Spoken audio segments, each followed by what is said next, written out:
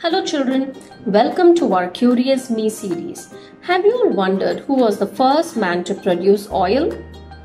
As we know, crude oil is very important since it may be used as medicine. Hence it was in great demand. But nobody ever thought of drilling it.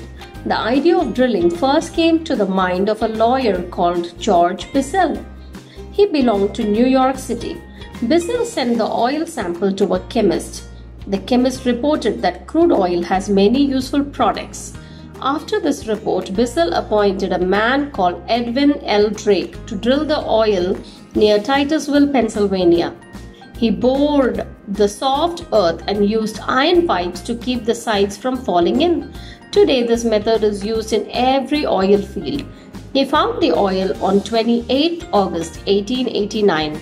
The wonderful news spread like a gusty wind. An oil rush began in the USA, Canada, and Europe, but exploration of oil did not stop. Still today, people are exploring new fields. Thank you.